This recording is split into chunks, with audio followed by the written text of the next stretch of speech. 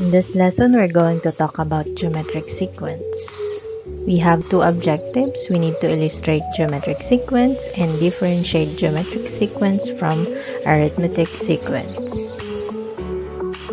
Let's have a recall first about the arithmetic sequence. So what is arithmetic sequence? A sequence in which each term is found by adding or subtracting the same number to the previous term. Example, we have 4, 8, 12, 16, and 20. This one is arithmetic sequence because we need to add 4 to the first term to get the second term, add 4 again to the second term to get the third term, which is 12, and add another 4 to the third term to get the fourth term, or 16, and so on and so forth. Another example, we can also have this sequence 20, 16, 12, 8, and 4. In this sequence, we're just going to subtract 4 from the first term to get the second term, subtract 4 from the second term to get the third term, and so on and so forth. In an arithmetic sequence, there is what we call common difference. So what is a common difference again? That is the difference between two consecutive numbers in a sequence. Example, we have 4, 8, 12, 16, and 20. So how are we going to find the common difference? Just simply get the difference between these two numbers. So to do that, we need to subtract 4 from 8, that is equal to 4, 8 from 12, that is equal to 4, 12 from 16, that is equal to 4, and 16 from 20, that is equal to 4. So since they have the same difference, it means that 4 is the common difference of this sequence. This time we're going to talk about geometric sequence. So what is a geometric sequence? It is a sequence in which each term after the first is obtained by multiplying the preceding term by a fixed number called the common ratio. Example, in this sequence, 3, 9, 27, 81, 243, and so on. As you can see, nagdadagdag siya ng mabilis. Nag-i-increase siya ng mabilis. So, ibig sabihin, meron tayong isang fixed number na minumultiply dun sa first number para makuha yung preceding term na 9. So, ano yun? That is 3. So, para makuha yung 9, ita-times natin yung 3 sa 3. That is equal to 9. Yung 9 times 3, that is equal to 27. 27 times 3, that is equal to 81. And 81 times 200 times 3 is 243. And so on. So, itong 3 na to ang tinatawag nating common ratio. So, what is a common ratio? Common ratio is the ratio between two successive terms. So, to get the common ratio in a geometric sequence, we need to divide the succeeding term by the preceding term. A sub n is the succeeding term divided by a sub n minus 1, that is the preceding term. Ibig sabihin, ito yung pangalawa, ito yung nauna. Let's have the sequence 2, 8, 32, 128, 512, and so on. Wherein 2 is the a sub 1, 8 is a sub 2, 32 is a sub 3, 128 is a sub 4, and 512 is our a sub 5. So in this sequence, we need to find the common ratio. Common ratio is succeeding divided by preceding term. So that is a sub 2 divided by a sub 1. A sub 2 is 8 and a sub 1 is 2. So we have 8 divided by 2, that is equal to 4. Another one, we can have a sub 3 divided by a sub 2. A sub 3 is 32 and a sub 2 is 8. So that is 32 divided by 8, which is equal to 4.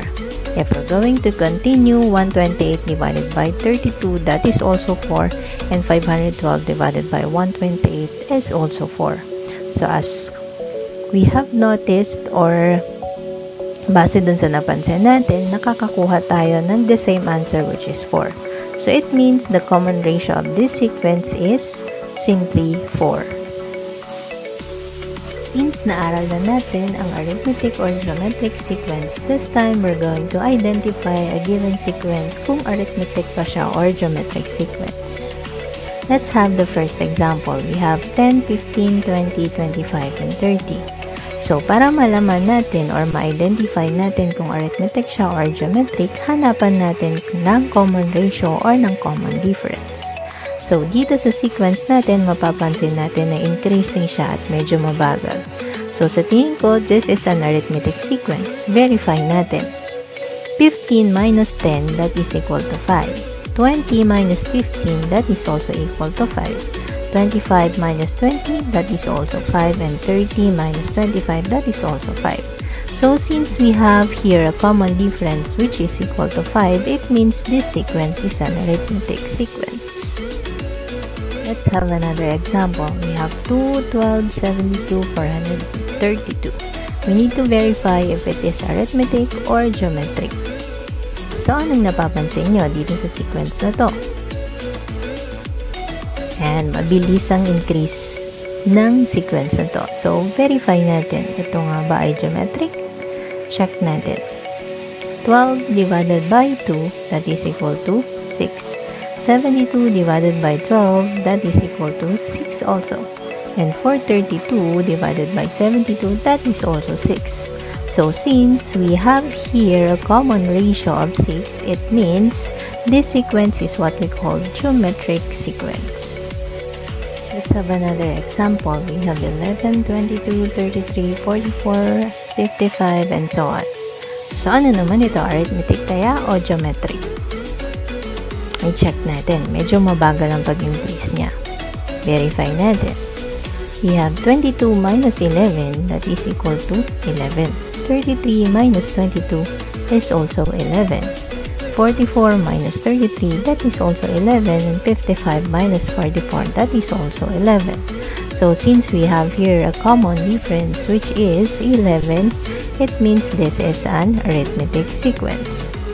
Let's have another one. Negative 25, 5, negative 1, 1/5, and so on. So, medyo decreasing siya ngayon at medyo mabilis. I-check natin kung kaya ng geometric sequence. Mag-divide tayo. 5 divided by negative 25, that is equal to negative 1/5. And then next, negative 1 divided by 5, that is also negative 1/5. And 1/5 divided by negative 1, that is also negative 1/5. So, since meron tayo ditong common ratio na negative 1/5, that is a geometric sequence. We have here a given geometric sequence. So, we need to find the missing term in this sequence. First thing that we need to do is we need to find the common ratio. So, to find the common ratio, we need to get the quotient of the succeeding and the preceding term. So, to get that, we need to have 8 divided by 4, that is equal to 2. 16 divided by 8, that is also equal to 2. So, since 2 is our common ratio, we can now multiply 16 by 2 to get the fourth term. So, we have 16 times 2, that is equal to 32. And then to get the fifth term, we can have 32 times 2, that is equal to 64. Let's have another example. We have 1/3 blank blank blank 27 and 81. This is also a geometric sequence. So, this time, nasa gitna naman yung nawawalang term. So, anong gagawin natin? Kailangan tayo maghanap ng 2 consecutive term o yung dalawang magkasunod na term para makuha natin yung common ratio. Ito yung 81 at saka 27. So, para makuha ang ating common ratio, divide lang tayo. 81 divided by 27, that is equal to 3. So, since 3 ang kanyang ratio, it means ang R natin ay equal to 3. So, pwede na natin ngayon makuha yung second term natin. So, ang second term natin ay 1/3, which is the first term, multiplied by 3, which is our common ratio. That is equal to 1. So, ang ating a sub 2 ay 1. Sunod, para makuha ang a sub 3, that is 1 times 3 o yung second term times the common ratio. That is equal to 3.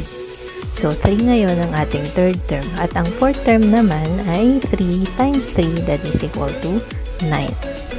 Ganyan lang ang gagawin kapag ka nawawala yung numbers sa bandang gitna. Let's try to solve this problem. Assume that you have a flu virus and you forgot to cover your mouth when 2 friends came to visit while you were sick in bed. On the next day, they also got the same flu. Let's assume that each friend spreads the virus to 2 of their friends through their droplets. Assuming this pattern continues, and each sick person infects 2 other friends, we can represent this event in this following sequence. We have 1, 2, 4, and 8. Bakit ganon? Kasi, nung una, ikaw lang ang merong virus. Tapos, nung sumunod na araw, meron ulit na hawang 2. Sumunod na araw, meron ulit na hawang 4. Sumunod na araw, meron ulit na hawang 8. So, ibig sabihin, bawat isang nahahawaan mo, sa susunod na araw, nahawaan naman niya yung 2 kaibigan niya. So, itong 2 na to, ang ating common ratio. Pagpatuloy natin. If a person infects 2 more people with the flu virus, how many persons are expected to be infected on the 5th day? So, ang sequence natin kanina ay 1, 2, 4, and 8. So, since meron na tayo ditong first day, second day, third day, fourth day, ano ang gagawin natin para makuha ang 5th day? So, first, hanapin natin ang common ratio.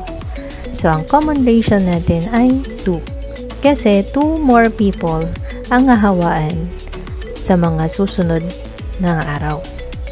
So, para ma-solve ang 5th day, 8 times 2, that is equal to 16. So, sa pang-5 araw, meron na tayong 16 persons na expected to be infected.